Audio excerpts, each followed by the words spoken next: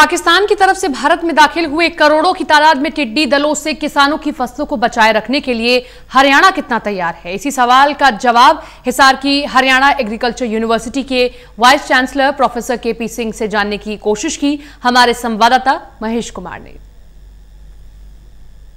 करोड़ों की तादाद में पाकिस्तान की तरफ से आने वाले टिड्डी दलों की वजह से देश के कई प्रदेशों में खतरा फसलों के लिए बना हुआ है। तमाम फसलों को पूरी तरीके से बर्बाद कर सकती हैं ये टिड्डियां। सबसे ज्यादा खतरा पंजाब और राजस्थान के इलाके को इस वक्त महसूस हो रहा है। उसके बाद ये टिड्डी दल हरियाणा पर भी धावा बोल सकती हैं। हरियाणा की सरकार किसानों की फसलों को बचाए रखने के लिए किस तरीके से काम कर रही है, वैज्ञानिक किस तरीके से काम कर रहे हैं, इसी पर बातचीत के लिए हमारे साथ इस वक्त मौजूद हैं हिसार की हरियाणा एग्रीकल्चर यूनिवर्सिटी के vice chancellor professor KP. Singh.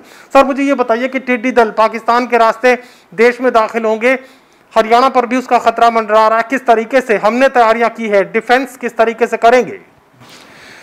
ये पिछले वर्ष महेश जी ऐसा एक इंसिडेंस बना था कि क्योंकि गल्फ़ की तरफ से ये टिड्डियों का झुंड आता है और फिर पाकिस्तान इसके रास्ते में पड़ता है, फिर पाकिस्तान को क्रॉस करके तब भारत का इलाका आता है जिसमें मुख्य रूप से राजस्थान है।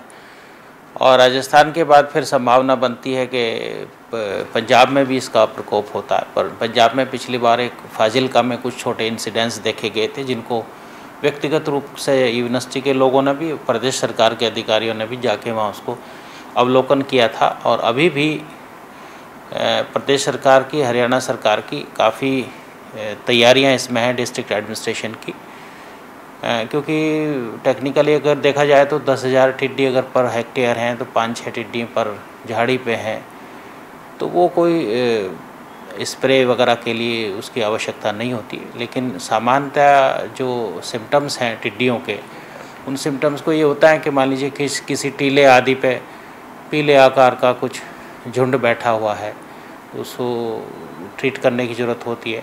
कुछ कम संख्या में है तो उसमें अनावश्यक हम लोग कहते हैं कि उसमें कोई पेस्टिसाइड, इंसेक्टिसाइड नहीं डालना चाहिए।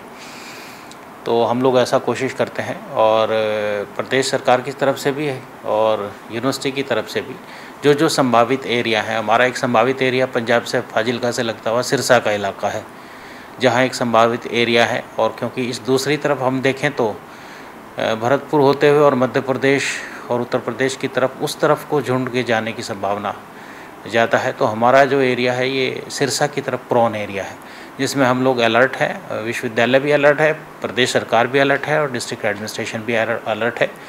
यहाँ तक कि हम इसमें जो इंसेक्टिसाइड्स का स्प्रे किया जाता है मेन रूप से जब प्रकोप होता है, तो उस पर 50% छूट हरियाणा सरकार ने पहले से ही की हुई है। और उसकी अवेलेबिलिटी को इंश्योर करने के लिए उन संभावित ज़िलों में उनका स्टॉक भी पहले से ही रखा हुआ। कभी कभी ये टिड्डियाँ ऊपर पेड़ों पे बैठ जाती हैं, तो उसमें हाई स्प्रेयर, हाई ऊंचाई के स्प्रेयर्स, उनके अरेंजमेंट कर रखा है, जैसे इनसे फायर ब्रिगेड वालों से या दूसरे लोगों से मिलकर किया हुआ है। और जो 2-3-4 केमिकल्स हैं इनके, चाहे वो मैलाथियन हो, चाहे क्लोरोफारीपास हो, चाहे फिप्रोनिल हो, इन सब का स्टोर है।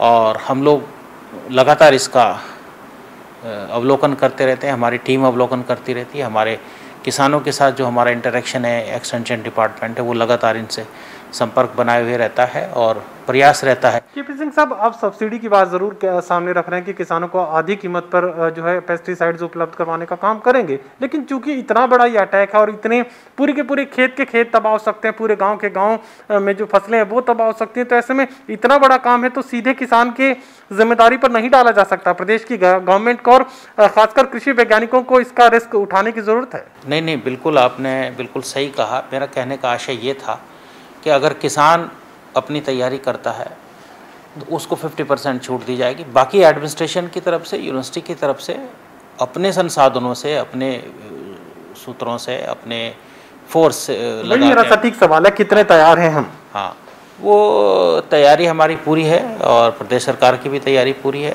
यूनिवर्सिटी की भी तैयारी पूरी है, डिस्ट्रिक्ट एडमिनिस्ट्रेशन की भी तैयारी पूरी है। हम लोग रोज़ सेमिनार, वेबिनार कर रहे हैं, किसानों से जुड़े हुए हैं, डेली वहाँ से इनपुट हम ले रहे हैं।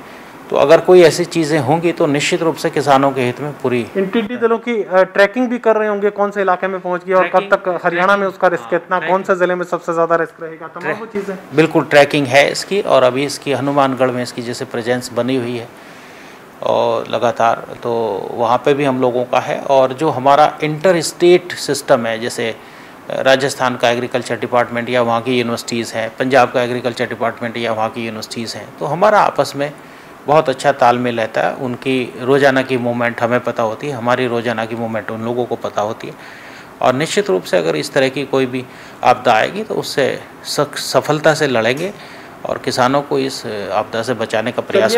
एक मंच पर इकट्ठा हो चुके हैं कृषि वैज्ञानिकों की अगर बात की जाए, जिला प्रशासन की अगर बात की जाए, स्टेट गवर्नमेंट की बात की जाए, और अंतर्राज्यीय जो मैकेनिज्म है उसे भी सक्रिय कर दिया गया। टिड्डी दलों पर लगातार नजर रखी जा रही है और वैज्ञानिक साफ ये बात कर रहे हैं कि किसी भी हद तक वो लड़ाई लड़ने के लिए तैयार है, लेकिन हरियाणा में किसानों की फसलों को तबाह वो नहीं होने देंगे। सहयोगी कमल के साथ महेश कुमार, टोटल न्यूज, हिसार।